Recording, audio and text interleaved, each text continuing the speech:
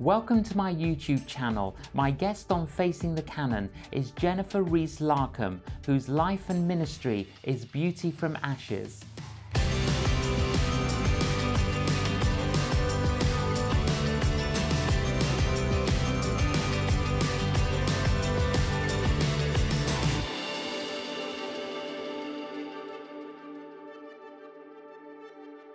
Jen Rees Larcombe, welcome to Facing the Canon. Thank you for having me, but I'm very scared. Oh, Jen, I've wanted you on the program ever since the beginning, and there was one day you were going to come, and then the roads were blocked. Absolutely, and it was heartbreaking.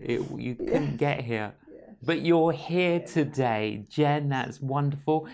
We're related because not only are you my wife's godmother, but you're also cousins with her father. Indeed, yes. Yes, our two fathers, well, her grandfather and my father were brothers. Brothers. Now, your father, can we start there with your story? Your father was an evangelist. He was. His name? Tom Rees. And he used to hold great big rallies in the Royal Albert Hall. In fact, he's said to have filled it 52 times. And he was the first person who invited Billy Graham to come over to this country. Amazing. He even stayed with us. And when I was a child, I thought he had the most gorgeous blue eyes. I fell in love with him aged about 7. That's amazing. And then also, your parents ran a conference centre? They did, yes. They bought a great big tumble-down old mansion that had been disused during the war, and they turned it into the first residential Christian conference centre in the country. Yeah. So your life growing up, yes, constantly in environments with lots of people. Oh, we had 200 a week staying with us and a resident community of about 35 people. So it was a wonderful growing up. Different, but very rich, yeah. And what about for you, Jen? When was your first encounter, personal encounter or awareness of the Lord? Well, that was very vivid memory indeed, actually, because it was a very tumbly down mansion, and at age 2 when I moved there, I was really scared of the dark. It was a great big mansion, and I was scared of mice and all sorts of creakings and groanings. And one night in the middle of the night, I woke up pitch dark, terrified. And my mother had always said, "Don't be afraid if you wake in the dark. Jesus is always sitting on your bed." And I'd never really believed her, but I thought I'd try it out. So inside, a silent scream, too scared to shout, just helped me. And at that very moment, a bird began to sing out in the garden. And a cuckoo, we had cuckoos then, lots of cuckoos and lots of birds. And I realized it was actually morning, but they had those thick blackout curtains from the war, so I couldn't see out. And I really actually thought that Jesus had sent the dawn chorus just for me. That's amazing. But then there's another beautiful story when you're in central London, Jermyn Street, and your father had gone to maybe buy a shirt or a suit, and you're in the car with your mother. Tell us about that conversation. Well, I think it must have been quite soon after I discovered that Jesus was real. And I said to her, "Why do we have to have all these people staying with us every week?" And she said, "Because they need to have Jesus living in their hearts, and we help them to find him." So I said, "Well, I'd quite like that myself." So I asked him in, and he's been there ever since. That is amazing. So your mother led you in a prayer? Yes, she did. To receive Jesus? Yeah, Lord Jesus, come in today, come in to stay, come into my heart, Lord Jesus. Beautiful. And he did? He did. He did. I changed completely because I'd been terribly insecure and having tantrums and all sorts of panic attacks. But that stopped that very day. And I never had another. He came with his peace, I think. That's incredible. How old were you then? I was 4, not older than that, not at school. And you're almost 80. I am. And the Lord has not left you? Never once. He's utterly faithful. I've had times when I've slipped away and been very angry with him, but he's always got me back. Yeah. And even those moments of discouragement and darkness, you've always been aware of him? Yes, yes, even if he was there to be cross with, if you know what I mean. Yeah. Mm. Now, growing up, you got married, you then had to battle with an illness. Yes. Tell us about what happened. What were you battling with? Encephalitis, which is an inflammation of the actual brain, and so everything was knocked out. And I was very seriously ill at the beginning, but it gradually, over perhaps 2 years, I got a little bit of movement and stuff back. But it was a horrid time, because I had 6 children. And how can you bring up 6 children from a sitting down position, especially if 3 are very naughty boys, and they were. So it was a tough time. It was tough, yes, it was. Now, you even wrote a book during that time called Beyond Healing. I did. Tell us about that. After about 2 years, I think the first 2 years were terribly frustrating because everyone at church was talking about healing, and they gave me endless copies of books about healing, and they sort of implied that if you had enough faith, you would be healed. Or have you got some secret sin inside you? Or aren't you forgiving someone? I did all those things. I even had devils cast out of me, but it didn't make any difference. So I just felt rather hopeless. I didn't go to church anymore because I thought he'd really let me down. Then one day, one morning, on Saturday morning, I had a major row with my husband because he wanted to move into the middle of town. And I managed to get out of the house because I wanted to scream. So I tottered out on my elbow crutches. I wasn't quite in a wheelchair at that stage. And I tottered out, and down the bottom of the garden, there was a dip. And all the cows in the next door field used to do horrible things. And it had been raining, so this little tip, absolutely full of liquid stuff. Yes. Horrible stuff. I won't tell you what I called it, but I did. But as Jesus said, what goes in comes out. Absolutely. Yes. And I fell in it. I tippled right over. And of course, I didn't have enough strength in my arms and legs to get myself out again. And do you know what? I let God have it. I was so angry that he should let a mother of 6 have to be reduced to this. And I thought, this stuff, and I called it something else, is actually what my life's got like. It was such a lovely life. And suddenly it's reduced to nothing but this. And that was when I actually encountered him more than ever before. And I felt his love. I don't know that, even though I'd been brought up in a Christian home, that I'd ever actually realised he loved me. He loved all the clever people who came to stay with us, but not an ordinary person like me. And I realised he did. I felt his love. And I felt him say, no, I said to him, why haven't you healed me? You could have healed me. You know, I raged at him. And he said, I could help you if only you would let me into the centre of the pain you're in. I think what we do when we're in pain and turmoil, we push God out because he's failed us. And the painful bit becomes the centre of everything.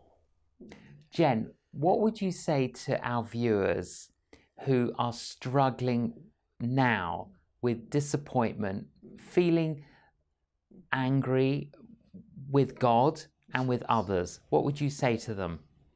I would say I understand and I know, and actually God is big enough to take our anger, but he's the one source of hope and comfort that we have. So don't be cross with him as long as I did. Just ask him right into the middle of all that you're going through. I can promise you he will make a huge difference. Jen, would you pray for those people who are struggling with this now? I'd love to. So all of you who are difficult relationships and horrible things are happening to you, I want to pray for you. Lord Jesus, will you bless those lovely people?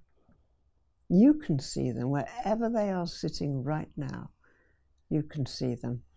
And I pray that just like you did in the gospel stories, you put your hand on people, reassured them and helped them.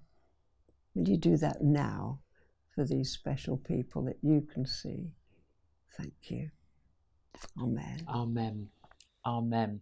As you said, Jen, you had to battle for several more years. Yes. But then something happened. It surely did, yes. Go on, what happened? Yes. Well, I often did go to speak at meetings. Somebody had to take me in my wheelchair and all that, but the minister's wife took me, and we went to speak in a not very far away from here, a place called Hazelmere.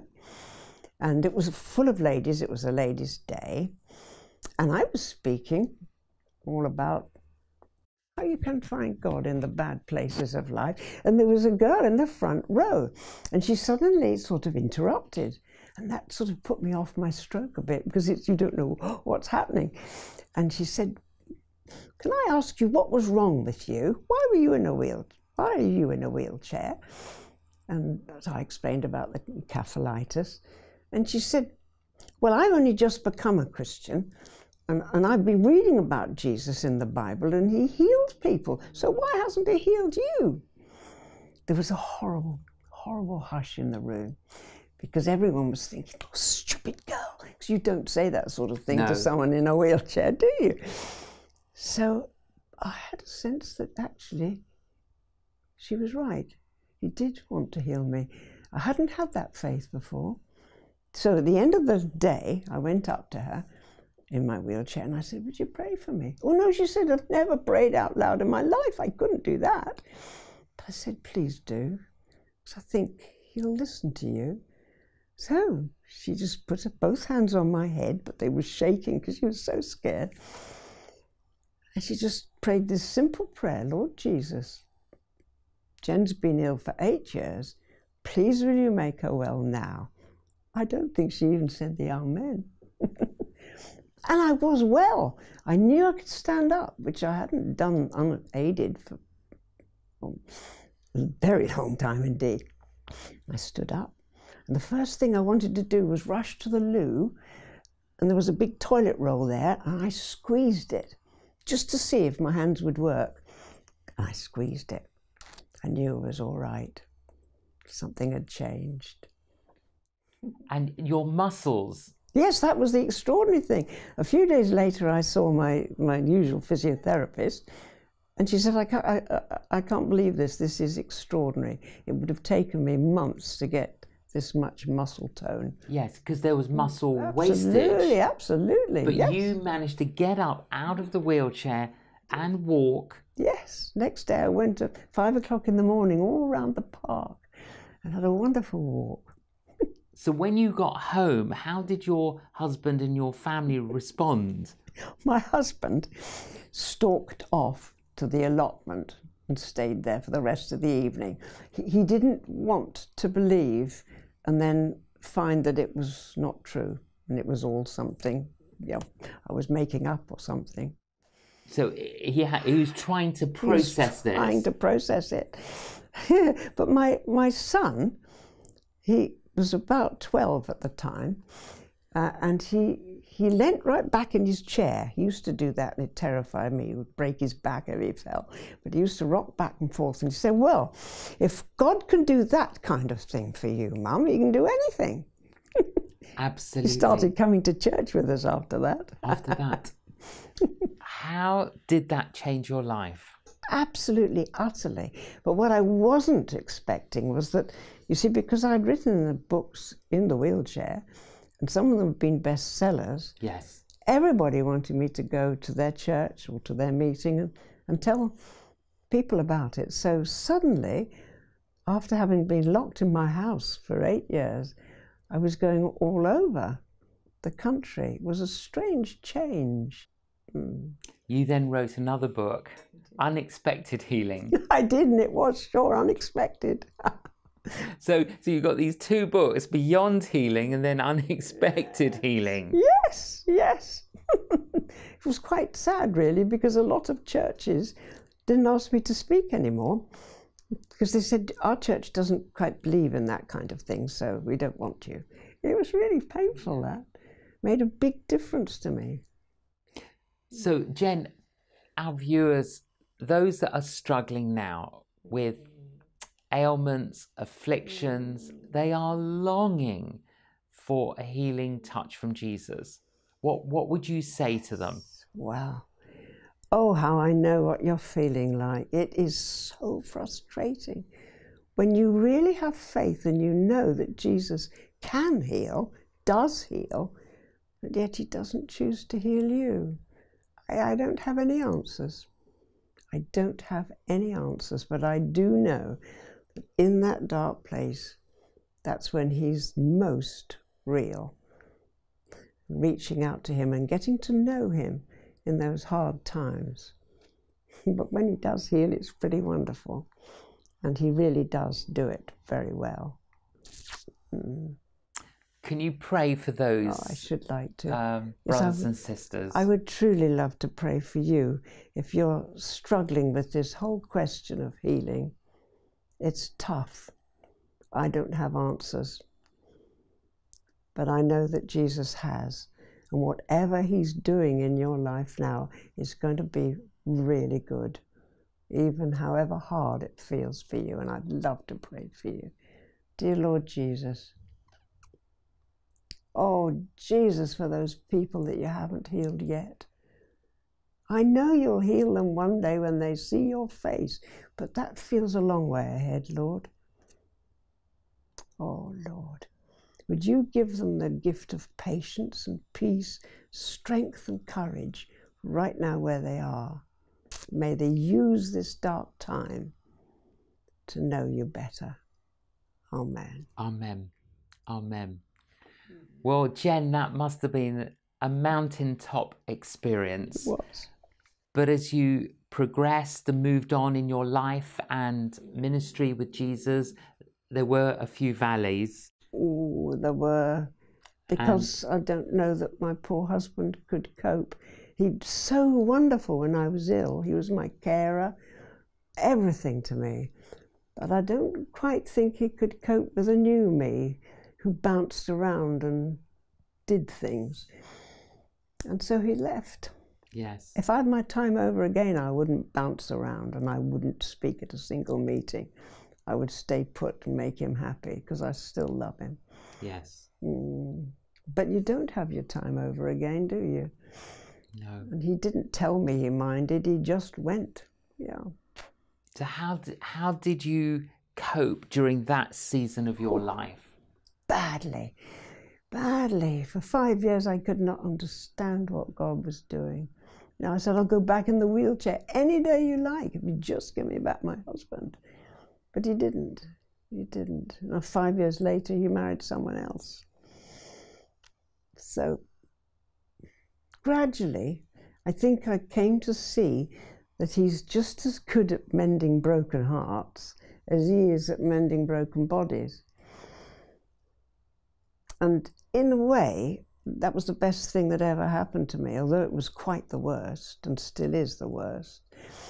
I longed for him to come back, but he does become the husband. It says in his word that he'll be, your maker is your husband.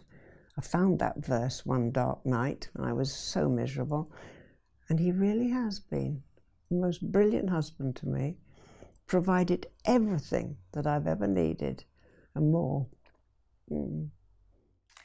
I've read many of your books, Jen. I've just got a couple here.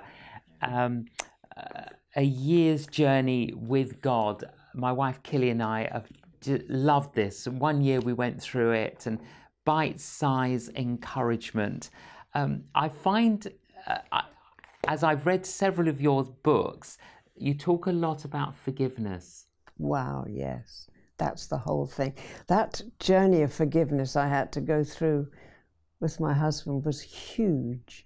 and incredibly painful, because I'd actually already written a book on forgiveness. Yes. And I thought I knew everything about the subject, but you see, it's much more difficult to do it than to write about it or preach about it, for that matter. It's desperately difficult. Yes. So how did you eventually forgive your husband and maybe others? How did you do it? Well, with my husband, I do remember feeling, first of all, not angry at all. Poor chap, I was probably a horrible wife, you know. I wasn't angry with the other lady because she was a very sweet lady. Stupid poppycock. Because inside, of course, we're angry. Furious. But we're Christians. We mustn't be angry. So after a while, it began to dawn on me just how angry I was. And that had to be dealt with. I had to write a long, long letter of saying all the things that I had felt that God had let me down and Tony had let me down. And I had to go and throw that over a cliff, bound up round a stone. It felt good, but it does help to do something practical like that, definite. Flush it down the toilet or set fire to it if it's a letter. Helps a lot, yeah. And don't allow it to hinder your future. But it comes back. You can do all those good things, and the next day you're remembering all the bad things and you're just as angry. But you see, it's a process. You have to do it almost several times a day, really, to choose to forgive and let go of it. It happens over and over again. I still have to do it now when I think of him. Yeah. You're currently facing another battle. Yes, yes, very different. Tell us about that. Well, I've recently discovered that I have lung cancer, which is pretty mean, seeing I never smoked. Yeah. But it was quite a shock, you know? Of course, I know that Jesus could heal me. I mean, I know it better than most people would know. I could. But I have that conviction that this is the time when he wants me home. And this is not the right time for me to ask that question. And I've suddenly realized that life is all about not down here at all. Life's all about the next bit, the gorgeous bit. Jesus talked a lot about that gorgeous bit. And it's going to be beautiful. And simply I can't wait. I'm not afraid of death, I think, because years ago when I was first very ill with encephalitis, I had a near-death experience, which changed everything. I was very, very ill in hospital, all the drips and drains and bleepy machines all around my cot, because I'm in a cot, and my minister from my church came to pray for me. I could see him through the cot bars. And as he prayed, I just felt I was lifting off the bed. It was like there was a tunnel in the wall in front of me, and I was lifting up and out. And I wasn't scared. It was beautiful. It was painless. It was lovely. I left all the pain behind on that bed. And I thought, I'm going to see the Lord. I know what he'll look like. And I did get there. I got to a beautiful place. I don't think I felt I was inside. I was sort of on the threshold. The colours, I can't describe. There are no words in any language to describe the colours. And the peace of it, the loveliness of it. And I felt that he was asking me, do you want to come in or go back? Of course I wanted to come in. It was beautiful. But then I seemed to see my 6 children, only little, way back in the dark, down there, and my husband. I thought I must go back. So he let me come back, said it would be tough, and by gum it has been, but I came back into the bed and all the bleepers were bleeping and nurses were running around and doctors and horrible things, and it was in the pain again. How I have regretted that decision ever since. But I know I'm not going to be scared the next time. And I would love to say to anyone who's actually facing death now, or you've lost somebody, or you're going to lose someone, and you're frightened about it. Don't be. Actually, dying is delightful. And it's real. Heaven is real. And it's so beautiful, you can't even describe it. I can't wait to get there. Don't be frightened. You're okay. If you know him, if you've given your life over to him and he's taken away the things that you regret, you'll be there, and I'll see you there. God bless you. That's beautiful, Jen. If there's anyone that's listening in now and they don't have assurance of knowing Jesus and knowing they have a hope for the future, would you lead them in a prayer, Jen? I'd love to do that. Thank you. And it is difficult. When you get something like cancer, all those doubts do come back, and you think, what is going to happen to me? I'm falling over a cliff, and it'll all be dark. No, it won't be.